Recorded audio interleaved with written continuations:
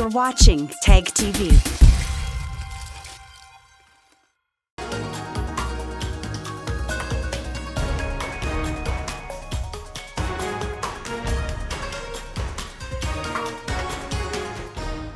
Hello viewers, I'm your host Uzma Jafri with another episode of South Asia Focus. Let's begin the show. India has been taking giant diplomatic leaps of late. India currently finds itself at the center of the quickly shifting geopolitical order. Observers say India is no more a fence-sitter but a keen observer and a driver of the evolving global situation.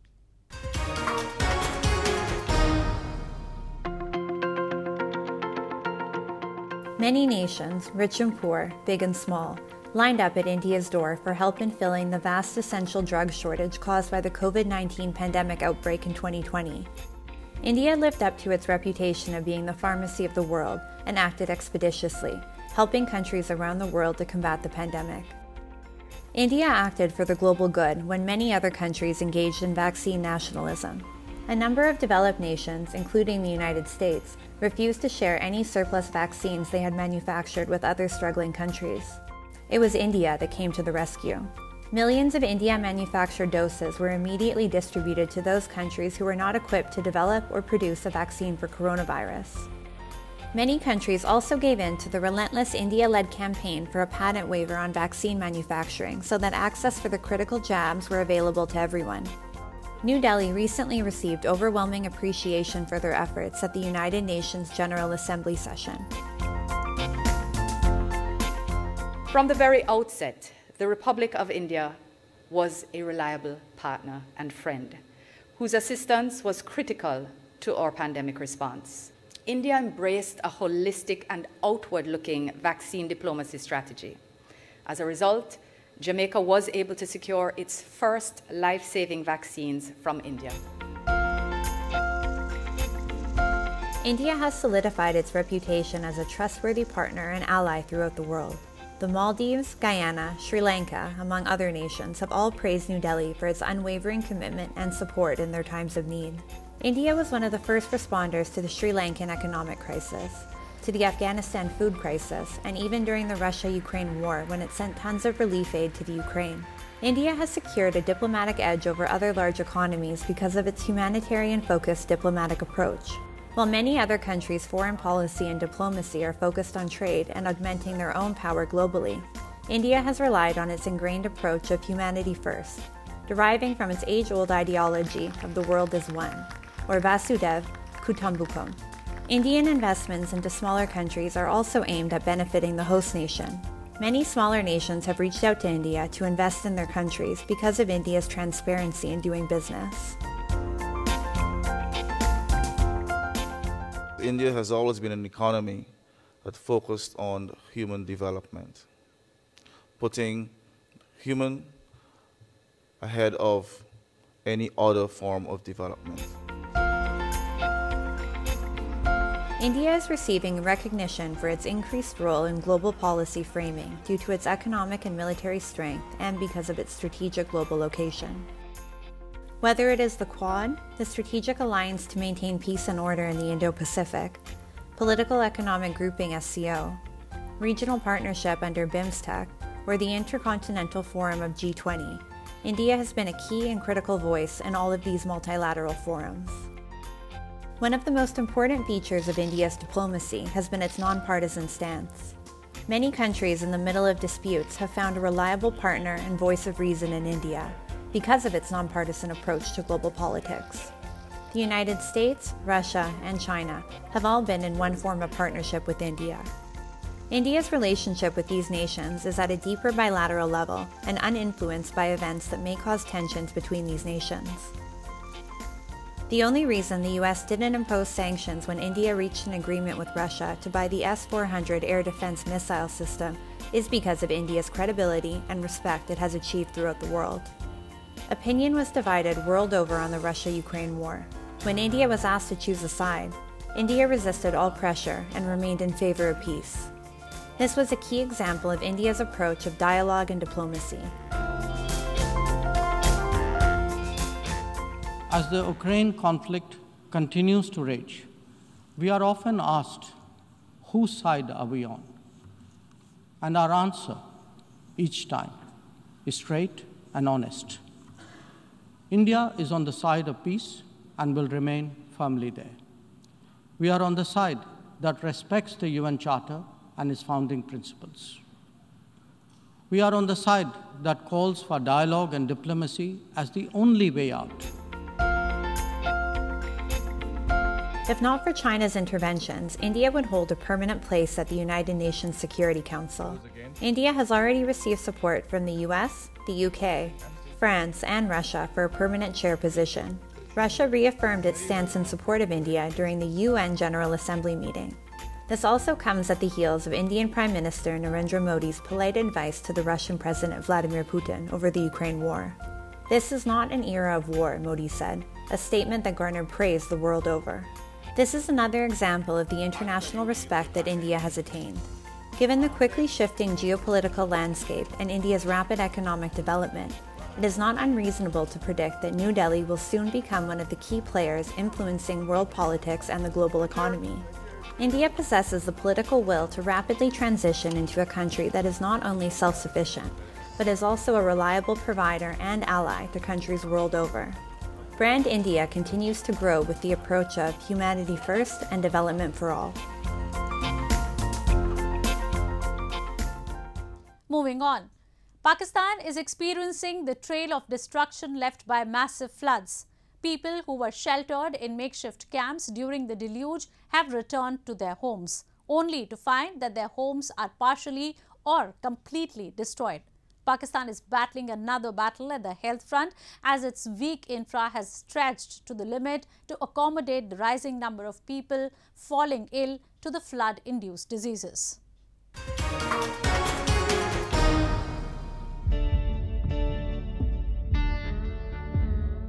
Jan Mohammad Lashari returned his home after spending 1 month in a makeshift relief camp in Daike, only to find that most of the home he left is destroyed. Hundreds of thousands were forced to flee their homes after incessant rains-driven floods submerged large swaths of Pakistan and killed over 1,600 people. Lashari said his family and him had managed to escape the rapidly rising floodwaters, finding refuge in the camp about 3 kilometers away from his village.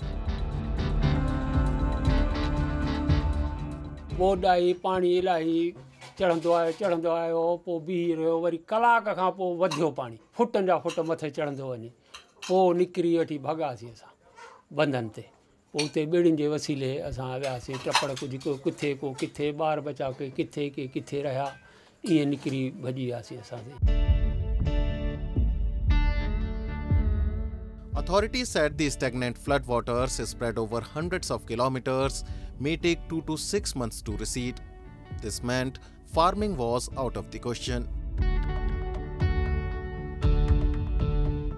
The father of 8 expressed happiness that his family had returned, but he is overwhelmed with the thought that he has to rebuild his home and he has no idea where he will procure his resources from. परेशानी ये है नाणे को चितो मींहुं कणी पए त असां काॾे वञूं हिननि में रही बि कोन सघंदासीं न छितूं बितियूं जॾियूं लॻियूं पयूं आहिनि हे किरी पियो आहे हेॾे छेन हयो पियो आहे असांखे इहा परेशानी आहे न काॾे वेंदासीं असां ग़रीब माण्हू।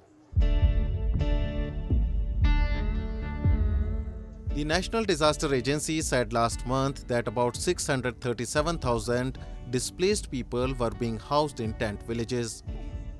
The deluge has swept away homes, crops, bridges, roads and livestock in damages estimated at $30 billion.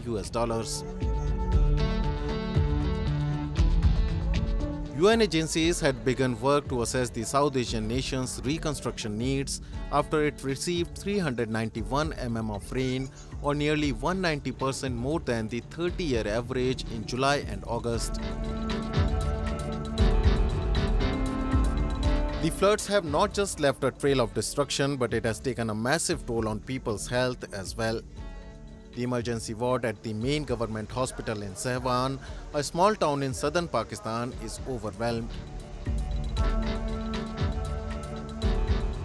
Hundreds of people could be seen crammed into rooms and corridors, desperately seeking treatment for those suffering from malaria and other illnesses.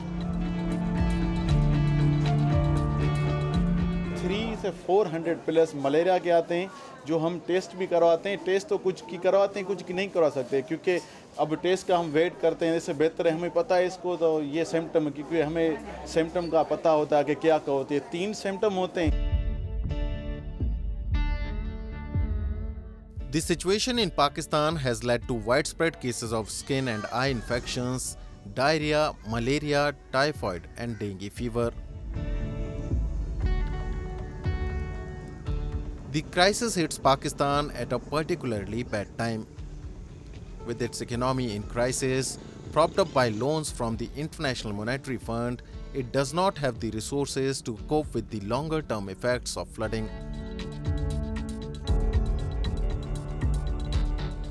Moving on. With India gradually moving towards becoming an economic superpower, the leadership of the country is providing it a renewed push to further improve its pace in order to achieve its ambitious goals. Now, the 5th largest economy, India has taken a massive leap in past 5 years in the Global Innovation Index ranking. Have a look. India's desire to become an economic superpower has led the country to solidify its economic fundamentals. India ranks among the economies with the quickest growth rates due to its embrace of cutting-edge technology, outstanding innovations, and drive to become independent in the industrial sector. Ushering in a new technological era, 5G services were recently launched during the 6th edition of the India Mobile Congress. The major telecom operators of the country demonstrated real-world uses of 5G technology in front of Prime Minister Narendra Modi to show the potential of 5G technology in India. There are now 800 million internet users in the country, up from 60 million in 2014. 5G technology will help in providing seamless coverage, high data rate, low latency, and highly reliable communications. For the rapidly modernizing India of the 21st century, Prime Minister Modi referred to it as the dawn of a new era. 130 crore भारतवासियों को 5G के तौर पर एक शानदार उपहार मिल रहा है। 5G देश के द्वार पर नए दौर की दस्तक लेके आया है।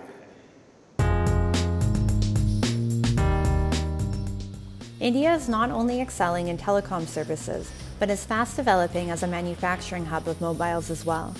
Apple has started making its iPhone 14 in India as it diversifies its supply chain away from China.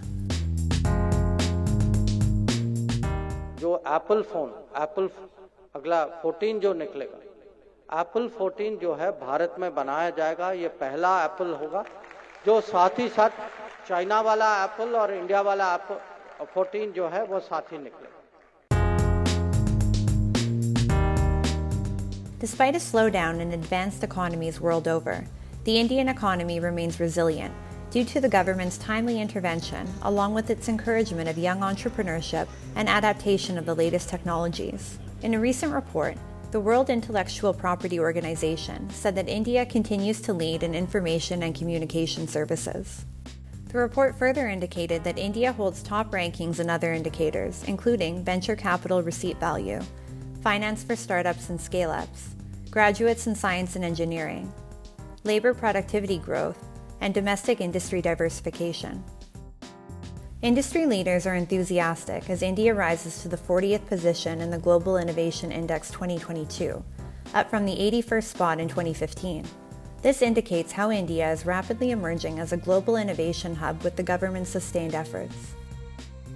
We are going in the right path, and we are very confident that yes, this has been, coming down to 40 is great. I'm sure further things will improve in the near future.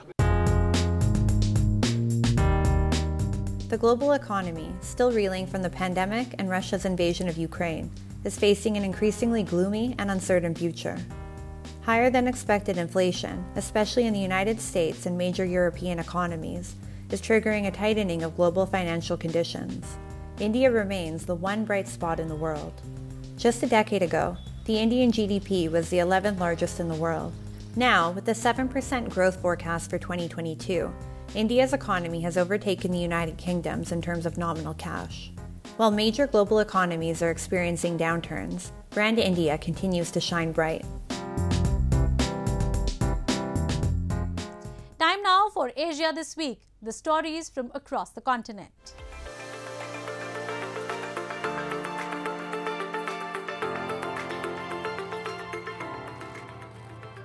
US Secretary of State Antony Blinken said the United States was reviewing various options regarding its relationship with Saudi Arabia after Riyadh and other OPEC Plus nations agreed last week to large cuts in oil production. Blinken did not specify what steps Washington was considering. Democratic President Joe Biden's administration has been mulling a response after the OPEC Plus oil producers, which include Russia, agreed to slash production. Democrats in the US Congress called on last week to slash military sales to Saudi Arabia. Some lawmakers questioned Washington's security ties with Riyadh, angered by civilian deaths in Saudi-led military operations in Yemen as well as alleged human rights abuses. Biden's administration worries that decreased oil output could push up the price of gasoline right before the November 8 US midterm elections, when Democrats will defend their control for the both House of Representatives and the Senate. Biden has yet to announce what steps Washington might take in response to the cuts. Blinken said during the news conference in Peru that Washington would not do anything that infringes upon its interests.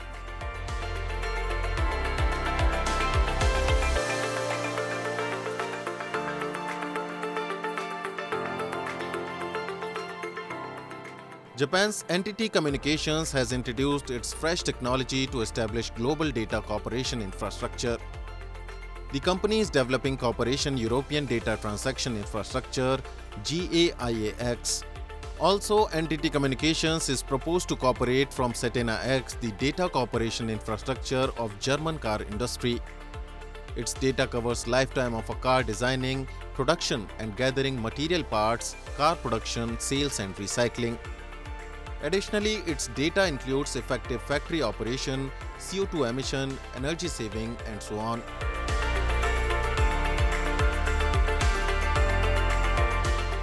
生産現場、工場などに特有の通信インターフェース、カテナ X、ガイア X と連携できるデータモデルに対応している OT 向けおよび海外のデータプラットフォーム向けにも対応できるネットワークサービスです。現場にあるデータを集めて分析をして活用するというものですが、エッジコンピューターの層とクラウドと現場のシステムが連携をして最適な場所でデータを集めて分析をしてそれを現場にフィードバックして最適化していくという取り組みになります。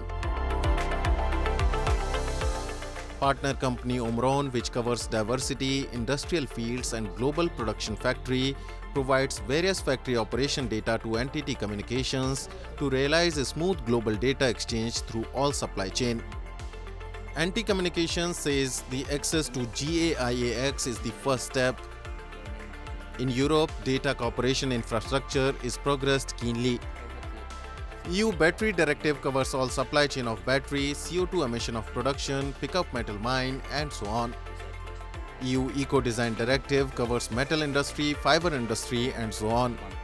NTT Communications will contribute to draw effective future industrial map solving environment subject, energy subject, effective factory operation.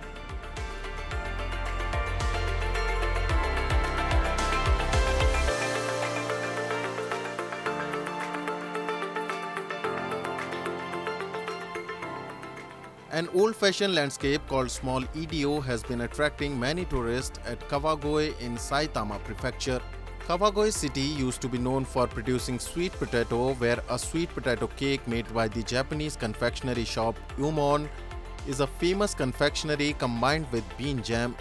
Umon sells special soft cream Koi Soft only at Toki no Kane store, which know how to make sweet potato cake. The Japanese word Koi means love. Cute-shaped soft cream is popular among young women. Purple cream is made of purple sweet potato and a heart-shaped wafer is placed on top. ソフトクリームはお味がミルクとミックスと紫芋っていうのがあります。紫芋に関しては自家製のお芋のペーストに紫芋ペーストを混ぜて、本当に自家製のソフトクリームという形で作っております。味はですね、濃厚です。うちのソフトクリーム、ミルクにしても紫芋にしてもすごく味が濃いので、ミルクだったら食べた瞬間にもミルクっていう感じですし、紫芋ももうお芋っていう味がするので、結構皆さんすごくお芋だっていう形で声は聞かれますね。This soft cream with rich flavor of purple sweet potato is developed with soft cream maker Nisei. The development of rich taste, not too sweet cream has been commercialized after many trials. The rich taste and cute shape are posted on social media and most of customers enjoy taking picture with soft cream. The heart-shaped wafer can be used instead of spoon to soft cream. The Japanese tourism industry hopes the standard for accepting foreign tourists will be relaxed. Eating koi soft while walking along the street with the historical atmosphere of Japan will satisfy foreign tourists.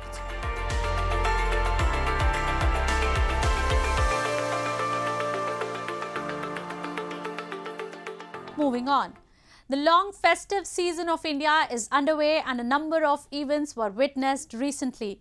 9-day Navratri festival culminated amidst massive devotion and fanfare. One of the most renowned festivals in Hinduism, it is celebrated during the bright half of the Hindu calendar month Ashwin, which usually occurs in the Gregorian months of September and October. The 9th day is celebrated in the form of Durga Puja and the 10th day marks the festival of Dussehra.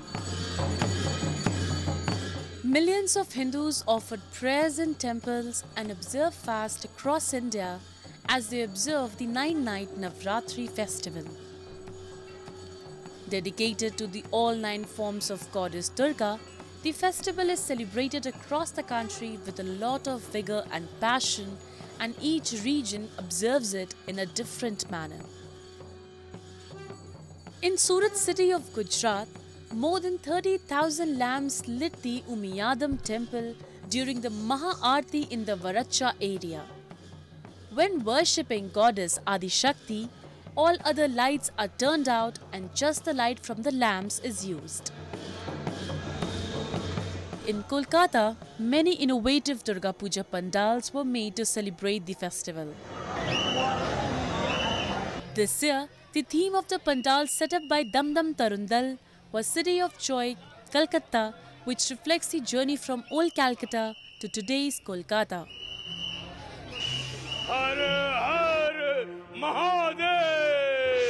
One of the widely performed traditional art forms during Navratri is the Ram Leela, a popular sight across the length and breadth of the country in the run-up to the Dussehra festival. Performed during the annual 9-night Navratri festival, the play depicts the life and teachings of Hindu Lord Rama. One such Ram Leela is the Love Kush Ram Leela, which is put on by the Love Kush Ram Leela committee. The Red Fort in Delhi is where the Love Kush Ram Leela is hosted. It is the oldest and most well-known Ram Leela committee in the nation. Ayodhya ji में जब भी आते हैं तो हमें तो बहुत खुशी मिलती है। हनुमान जी की सेवा करते हैं तो बहुत ज़्यादा खुशी मिलती है और अयोध्या जी में हनुमान जी की सेवा करने का जो आनंद है वो अपरंपार है।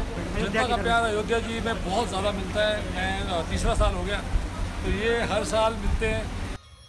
In Cuttack, around 28 idols of Hindu goddess Durga were decorated with gold and silver as devotees thronged marquees to offer prayer during the Navratri celebrations. Silver and gold filigranes have been used to make the idols that have been put on display at different marquees in the city, also known as the Silver and the Millennium City. It is festivals like these that show the beauty of culture and traditions of India.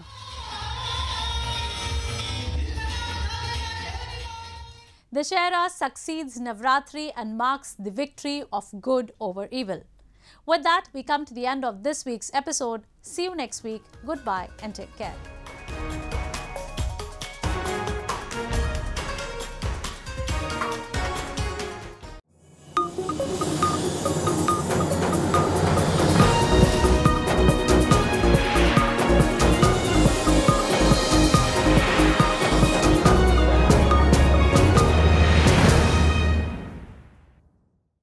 Subscribe Tag TV YouTube channel and press the notification button.